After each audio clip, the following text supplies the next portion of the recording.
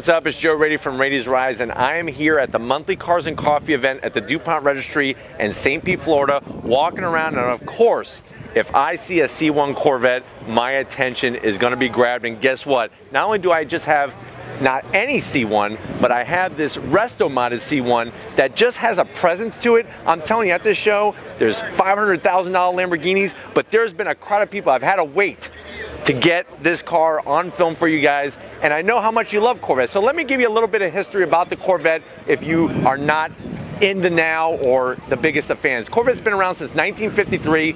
If you like them, guess what? I hope you like white with red interior, because that was the only way to get it. Also, it came with a straight 6 and no manual transmission option. It was called the Blue Flame 6. It wasn't until 1955 where the mastermind, Zora August Duntov, decided, hey, we need to put a V8 in America's sports car. If this is gonna be an American sports car, we need to put a V8 in it. So 1955 was the first year. They still had the straight 6 as an option, but you could go V8, and since then it's just spiraled out of control, and we have the Corvettes that we know today in the 7th generation. And that's how you distinguish your Corvettes, is based off the body style and the years. There's different generations, and it goes from C1, which this is a C1, it goes from 1953 to 1962. C2 is going to go from 63 to 67. Guess what? The longest generation out of them all is going to be C3, which goes from 68 all the way to 1982. And then guess what? There was a year where they didn't actually sell a car to the public. That was 1983. They actually introduced the C4, 4th generation, late 1983 as a 1984 model, and then it just goes from there, C5, C6, and now we have the C7, which came about in 2014. But let's get back to the C1. I love the styling as time was progressing, especially when they went to this dual headlight setup in 1958. And the way to know that this is not a 1958, right off the bat from the front end, is the hood.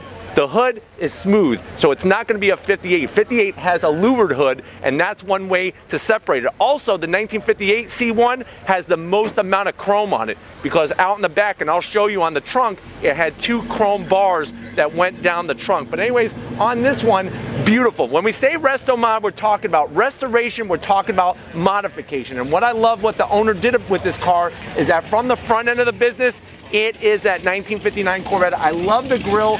I love the emblem on the front. Now, when it comes to Corvettes, one thing you'll notice, I don't care what year you're looking at, is that cross flags. The Chevy flag with the checkered flag, that is America's true sports car. I love the 4 headlights, and I love just the nice touch of chrome, but not too much. That's why for me, 58s are great, but I like the ones that follow after because they kind of toned it down just a little. Let's go ahead and take a look at the side, because I'm telling you, there's nothing tone about this car. Look at these wheels. I love the style. This is what I'm talking about with the resto mod. So obviously this is not a wheel from the C1 generation, but what I like about it is that it gives it such a distinctive look, and the style of it goes back to the 1960s when there were car companies and wheel companies that were making this particular style wheel. Very, very nice. I talked to the owner, and guess what? There's going to be a part 2 on this car, because you're going to see a big brake package. You're going to see a 9-inch rear in the out back, and you're going to see some more magic underneath the hood. One other thing to point out about Corvettes, fiberglass. So ever since 1953, made out of fiberglass, just like this one. Going down the side with the C1s, I really love, one thing I miss from the old style is the different color of the cove. So the red with the white really pops. You have the cross flags here. And if you look at a new Corvette, go ahead, you'll see the vents on the side. That's another insignia of the Corvette. Let's go ahead and take our look into the interior.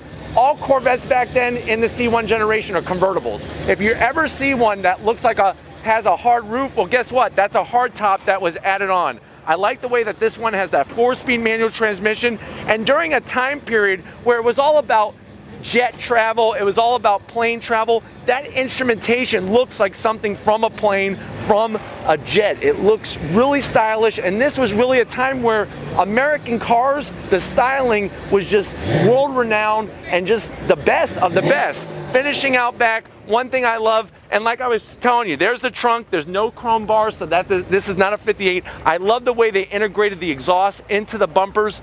Very clean, very smooth.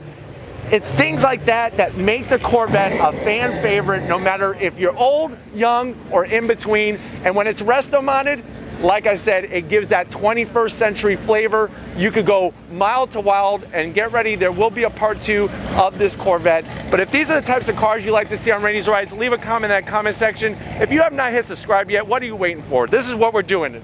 You like exotics, we got them. You like restomods, we got them. And we got everything in between. If you are a subscriber, thank you. Thank you for being part of this family. Thank you for being part of this journey. It's going all the way, and we're taking it to the top. Check out my Facebook, Instagram, and Twitter pages. All Rainey's Rides original content all the time. If you have not gotten yourself some merch, how do you do that? Click the link at the start of this video. Shirts, hats, bandanas, bags, the whole 9 yards. Get something for people that you love. Speaking of people that I love, Tom Moschner, Big Guns McGee, working the camera. He loves these classic cars, especially this resto-modded Corvette. Show him some love. Tell him you love his work, and wish him luck for his powerlifting competition. And just like always, guys, I'll see you on the next ride.